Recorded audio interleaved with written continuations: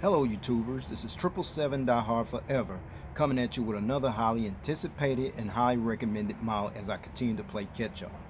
Today I'll be doing a review on a Gemini Jet's British Airways Boeing 747-400 in their Heritage Retro BOAC livery scheme in a 1/200 scale model. I purchased this model from airlinemuseum.com and their website address is www.airlinemuseum.com. But first, before I go into details about the particular Heritage aircraft model, allow me to share some information about the history of British Airways, if you would please, and it goes a long way back. Let's check it. British Airways is a British-based airline whose actual history beginnings can actually be traced back to August 25, 1919, when it was formed as well as originated from a small airline company called Aircraft Transport and Travel Limited. And after a series of mergers with different as well as various airline carriers, it was formed under the name of Imperial Airways on March 31, 1924, then merged with another British-based airline carrier that ended up forming under the name of BOAC, British Overseas Airways Corporation, on November 24, 1939, then merged with another airline called BEA, British European Airways, on January 1, 1946, and operated under the BOAC, British Overseas Airways Corporation umbrella until September 1, 1972, and that's when the British Airways Group was eventually established after the passage of the Civil Aviation Act of 1971 was passed, which also formed the British Airways Board, which resulted in the merger of the BOAC, the British Overseas Airways Corporation, and BEA, British European Airways, consolidating into one big airline carrier, as the consolidated airline was officially established on March 31, 1974, and officially commenced operation by the dissolution of BOAC, British Overseas Airways Corporation, and BEA, British European Airways, to become the airline which is known to the world today as British Airways, as the British-based carriers celebrated their centennial anniversary on August 25, 2019. Whereas the headquarters of British Airways is located in the Waterside Building, which is located in the Harmondsworth section of London, England, which is a village located in the borough of Hillendon that's located northwest of Heathrow Airport, while the airline's main hub and base of operations is located on the grounds of London Heathrow Airport, which is located approximately 14 miles west of the Central District section of London, England, and also has a major presence at Gatwick Airport, which is located approximately 30 miles south of the Central District section of London, England, in the suburb of Crawley, England. British Airways is the national flag carrier airline of the United Kingdom, as well as the largest operating airline in the United Kingdom in terms of international flights, as well as international destinations served. However, based on fleet size and based on the number of passengers carried, it is the second largest carrier in the United Kingdom after EasyJet. As of November 2021, or at the time of this video review posting, British Airways currently flies to 183 destinations worldwide across 6 inhabited continents, as British Airways is currently one of 10 airlines to own this actual distinction of permanently flying to all 6 inhabited continents, along with Air Canada, Air China, Delta Airlines, Emirates, Korean Air, Qantas, Qatar Airways, South African Airways, and United Airlines respectively, with an operating fleet of 254 aircraft.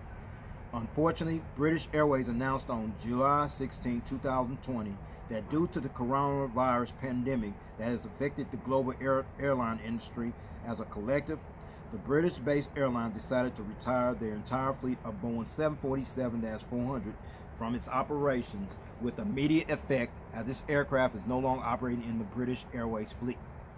Also, as of November 2021, or at the time of this video review posting, British Airways is one of 59 airlines in the world of aviation that currently operates as a certified 4-star airline carrier, according to the international airline review firm Skytrax magazine, and the Boeing customer code for British Airways for this particular aircraft was 36. Alright everyone, let's take a look at the front of the box. What you see at the top is the engraved gold Gemini 200 decal. You see the British Airways title, the British Airways ribbon logo, the computer generated picture of the aircraft type, the 1/200 scale die-cast model aircraft, as well as the item number information you see at the front of the box. Alright, now you're looking at the back of the box. You see the engraved gold Gemini 200 decal, along with some other information. You see the Boeing official licensed product decal, as well as their social media page information of Gemini Jets. You can pause and read that if you like, which is, I find, very informative, but at the same time, I'm going to keep this moving, alright? Now you're looking at the top of the box, and what you see is the engraved gold Gemini 200 decal, the warning information, as well as the item number information you see at the top of the box. Alright, now you're looking at the bottom of the box, and that's all you see right there is the engraved gold Gemini 200 decal. Now you're looking at the left side of the box, and what you see there is the engraved gold Gemini 200 decal, the 1/200 scale die-cast model, as well as the item number information, the computer generated picture of the aircraft, as well as the aircraft type that you see at the left side of the box. Alright, now you're looking at the right side of the box, the same information on the left side of the box I showed you earlier on. Alright. Alright, now you're looking at this metal model stand that actually came with the model. And you see that top part of the model stand, that the black pattern. The sole purpose of that black pattern, everyone, is it not only protects your model, it also prevents it from being damaged or scratched when you put your aircraft model on this particular model stand. Alright. Now you're looking at this plastic bag, and what you see in this plastic bag are the gear replacement doors. Please stay tuned as I go into detail for the sole purpose of these gear replacement doors, which features the 2 little toothpicks for this particular aircraft model. Alright. Alright, with all that information out of the way about the history of British Airways and how they came about and still operating strongly despite what's going on as we speak, plus all the details here at the front of the box, as well as the information at the back of the box, plus the model stand that actually came with the model, as well as the gear replacement doors inside that plastic bag feature the 2 little toothpicks for this particular model. With no further ado, here is the model. Let's check it out. There it is, everyone, the Gemini Jets, British Airways, Boeing 747-400 in their Heritage Retro BOAC livery scheme in a 1/200 scale model. Alright, allow me to share you some information how this Heritage Retro BOAC livery scheme came about, if you would please. This is the Heritage Retro livery scheme of BOAC, British Overseas Airways Corporation, which is actually a predecessor of British Airways, which was unveiled on February 18, 2019 as the special livery. Boeing 747 was the first of 4 aircraft that was painted in 4 different Heritage Retro livery schemes to commemorate the 100th anniversary celebration of British Airways, which was celebrated 6 months later on August 25, 2019. BOAC, British Overseas Airways Corporation, was created and formed on November 24, 1939, when the first iteration of British Airways and Imperial Airways actually merged together as one airline carrier, as the state-owned airline previously sported this livery scheme on their aircraft from 1964 up until March 31st, 1974, when BOAC, British Overseas Airways Corporation, and BEA, British European Airways, joined forces through a merger consolidation that eventually became the airline, which eventually became known to the entire world as British Airways.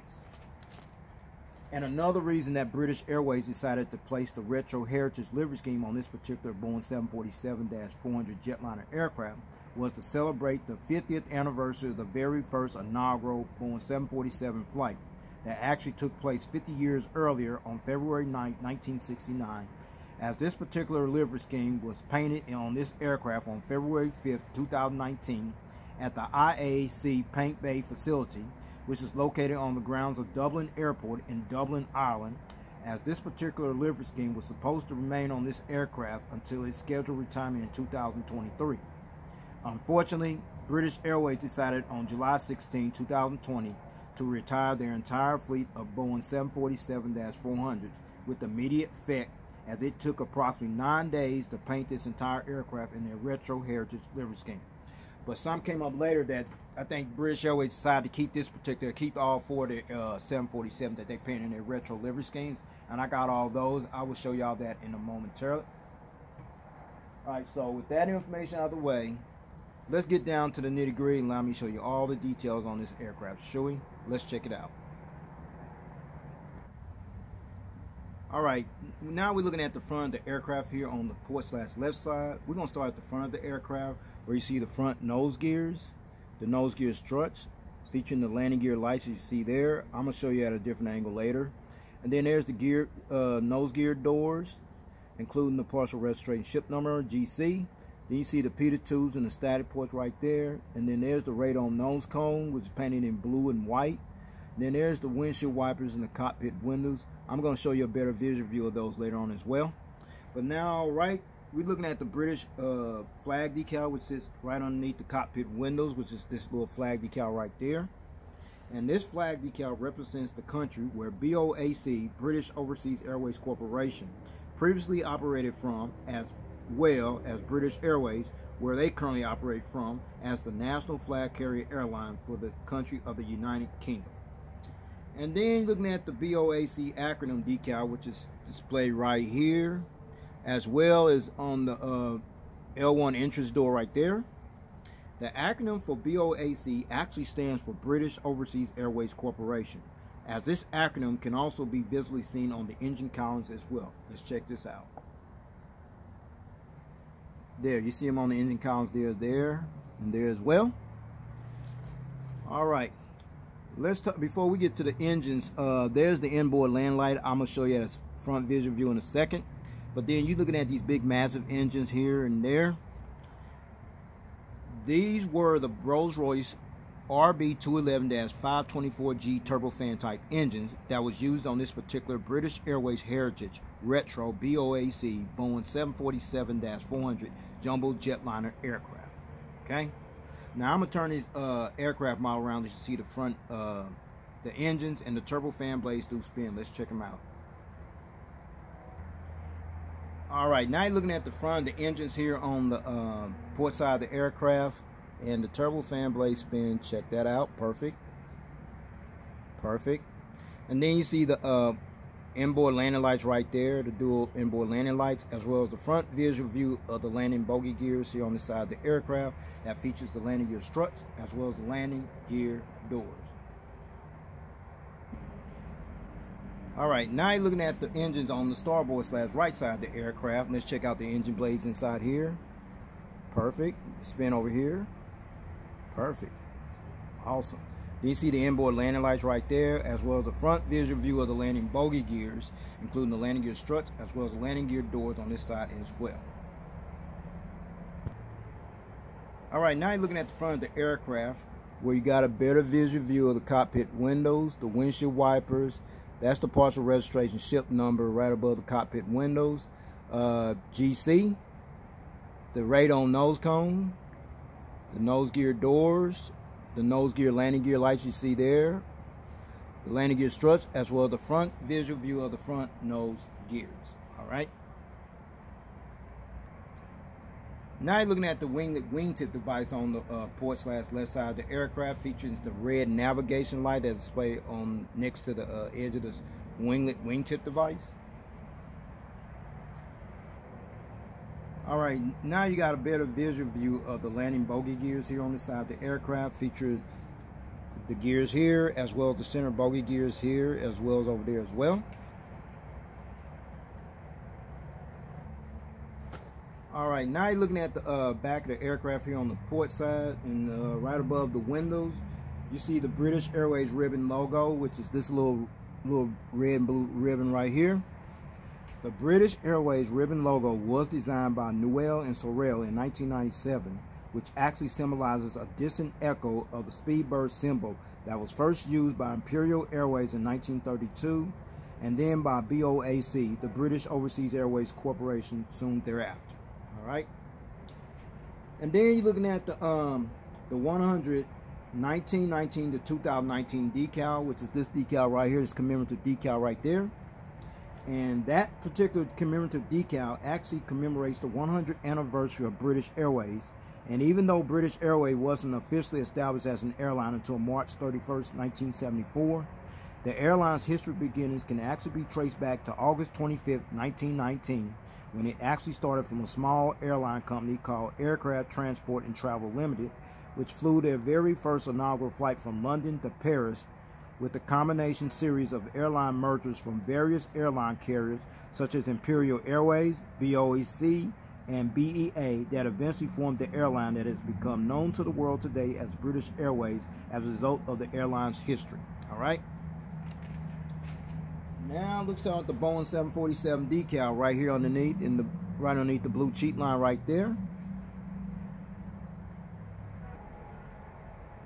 British Airways became the 7th carrier after Northwest Airlines, Singapore Airlines, KLM Royal Dutch Airlines, Cathay Pacific, Lufthansa, and United Airlines respectively that acquired this iconic jetliner aircraft, as British Airways took delivery of their very first Boeing 747-400 jumbo jetliner aircraft, which bared the registration ship number G-BNLA on June 30th, 1989, and took delivery of their last Boeing 747-400 jumbo jetliner aircraft, which bared the registration ship number G-BYGG on April 29, 1999. British Airways at one time registered and operated as many as 58 of these iconic jetliners in their fleet, as British Airways was previously the largest airline operator of the Boeing 747-400 aircraft variant up until July 16, 2020. And that's when British Airways announced that it had decided to retire their entire fleet of Boeing 747-400s with immediate effect, as this aircraft has since been replaced with their Boeing 777-300ERs, their Airbus A350-1000XWBs, as well as their forthcoming next-generation Boeing 777-9Xs, which are scheduled to enter the British Airways fleet sometime in 2024. All right, we still at the back of the aircraft, and right beside the L5 door to the right of it is the registration ship number G-BYGC. Registration ship number G-BYGC. This was British Airways' 53rd Boeing 747-400 jumbo jetliner aircraft that entered the carrier's fleet, and the first test flight on this aircraft took place on January 11, 1999, and was delivered to British Airways on January 19, 1999. This aircraft was the first of 4 aircraft that was painted in the airline's Heritage Retro livery schemes to commemorate the 100th anniversary of British Airways, which was celebrated on August 25, 2019. Unfortunately, this aircraft was eventually withdrawn from the British Airways fleet on April 5, 2020, then was flown to an aircraft storage facility that's located on the grounds of Cardiff Airport, which is located in Cardiff, Wales, on June 20, 2020, where this aircraft is currently stored up at as of November 2021, or at the time of this video review posted. Alright, now you're looking at the blue painted tail fin of the aircraft, and what you see is the airline's logo that's displayed on the tail fin of the aircraft. This is this little logo right here. And this was the corporate airline logo for BOAC, the British Overseas Airways Corporation, which was actually called the Speedbird, which is actually a stylized emblem of a bird that was first designed in 1932 by English artist, the late Thierry Lee Elliott, who was born in 1903 and passed away in 1988. As the corporate airline logo for Imperial Airways, as this classic design type logo was first used by Imperial Airways, as well as the airline successors BOAC, as well as British Airways for 52 years up until 1984, as the term Speedbird is still considered the call sign for British Airways to this very day. Now you're looking at the back of the aircraft. What you see is the APU, Auxiliary Powered Unit exhaust hole right here, and there is a hole here, as well as the strobe light that sits underneath the APU exhaust hole right there, as well as the entire aircraft from the rear view angle. Check it out. There it is, everyone. Awesome. Alright, now you're looking at the front of the aircraft here on the starboard / right side. We're going to start here at the front nose gears, the nose gear struts, the landing gear lights, The nose gear door featuring the partial registration ship number on that nose gear door, GC. The Peter tubes, the static port, the radon nose cone, the windshield wipers, the cockpit window, the British flag decal, the BOAC titles, the front cargo container loading door, as well as the inboard landing lights you see right there on the wings of the aircraft. Alright, now you're looking at these Rolls-Royce RB211-524G turbofan type engines here on the starboard side. The engine comes right there, as well as the BOAC titles, which means British Overseas Airways Corporation, there.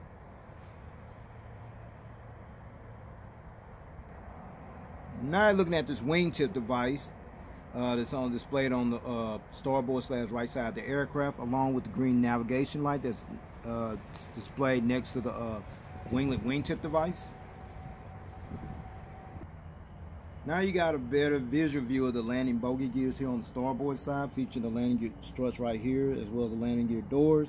It also gears the center bogey gears on this side of the aircraft as well.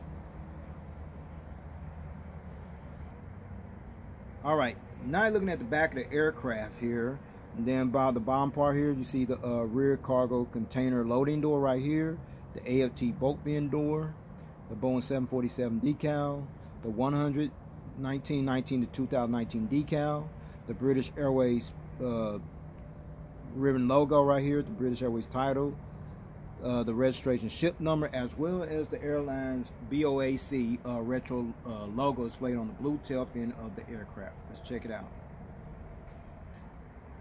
There it is. Awesome. Alright, before I show you the aerial bird's eye view of this aircraft model, as well as the undercarriage belly view of this aircraft model in full detail, allow me to let you check out one feature, which is the rolling gears. Let's check it out. They don't roll that good, a little stiff there though, but at least the model does tilt. The gears does tilt somewhat nonetheless. And then the front nose gear right here, it swivels here, there, and there. Okay, so with that being said, allow me to show you the aerial bird's eye view of this aircraft model. Shall we? Let's check it out. Alright, now you're looking at this aircraft model from the aerial bird's eye view. We're going to start at the front of the aircraft, where you see the radon nose cone, the windshield wipers, the cockpit windows, the pilot escape hatch door, the British flag decal on both sides of the aircraft, the anti-collision beacon light, a high frequency antenna, emergency escape hatch door right there, the BOAC titles on both sides. You see the ADF antennas in 3D. You see the satellite communications antenna. And then you see the another high frequency antenna. Then you see the British Airways 100 1919 to 2019 decal. Sorry about that. Then the vertical stabilizers right here, which is the tail, and then there's the horizontal stabilizer right there, featuring a little black dot right there, as well as right there. Those little black dots are actually called the illuminator light, and the sole purpose of the illuminator light is to light up this tail here when it flew during nighttime. Okay, so let's check out the engine and the wings. All right, there's the engine right there. It also got the BOAC decal on this side here as well as the wings that features the flaps, slats, ailerons, spoilers, what have you. Fuel dump valve, as well as the winglet wingtip device. Now let's check out the engines right here. See the BOAC on both sides, as well as the wings. Sorry about that. Includes the flaps, slats, ailerons, spoilers, what have you. Fuel dump valve, as well as the upper winglet on this side of the aircraft as well.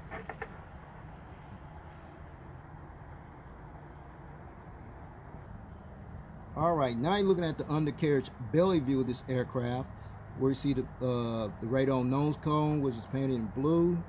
You see the crew escape hatch door, the front nose gear door, as well as the front nose gear. And then you come up here, a high frequency antenna there, the anti-collision beacon light there, the hole where the stand goes in at, the center bogey gears. I'll come back to those momentarily. The Gemini Jets logo, a couple more high frequency antennas, the pressure relief valves, another high frequency antenna, and the APU housing doors right there, and the horizontal stabilizers underneath. Now let's check out the center bogey gears right here. Okay, tilt, good. And the gears right here, that's the only little challenge right there, but this one right here, there's a little challenge there, but it's all good. And now we're gonna slide over this way. See the little engines right there, as well as the wings underneath that features the flaps, slats, aileron, spoilers, what have you. Registration ship number, the fuel dump valve, as well as the winglet wingtip device. Now let's check out over here. We checked out the gears there. We're gonna check out the engines there, as well as the wings underneath. That features the flap, slats, aileron, spoilers, what have you. Fuel dump valve, as well as the winglet wingtip device on this side of the aircraft.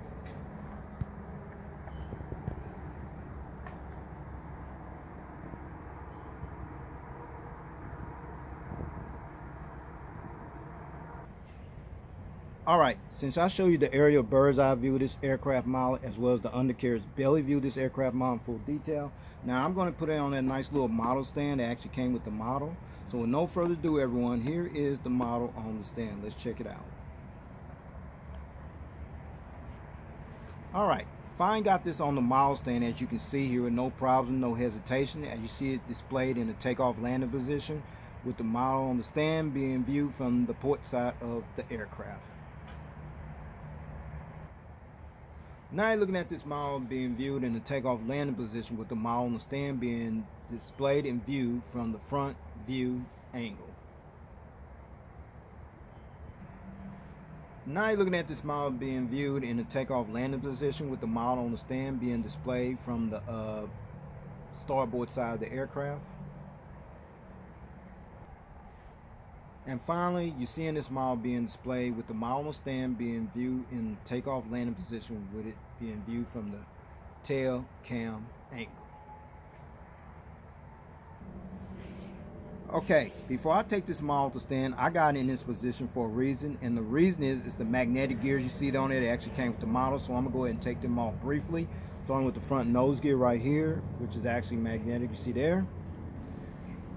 The landing bogey gears here on this side, they are magnetic right there, as well as the center bogey gear there. They both magnetic there. The gears right there, as well as the center bogey gear here on the starboard side there as well. Okay, so with that said, allow me to let you see this at a different angle without the gears in flight mode position. Let's check it out. Alright, now you're seeing this model being displayed with the model on stand in flight mode position without the gears. Now you got one or two options how you want to display your model. If you want to display your model like this in flight mode position like that without the gears, that's fine. Now you remember these gear replacement doors I showed you earlier on before I did the review. That's the sole purpose of these gear replacement doors, is to substitute your gears while you display your model like this in flight mode position. Or you can go to the other option. You can keep them in the gear down position with the gears on there. Gears up, gear down, they don't matter. I choose to leave mine on there, quite frankly, because it adds more value to the model. So with that said, I'm gonna go ahead and put these gears back on this model and take this model stand and go ahead and wrap up this model review.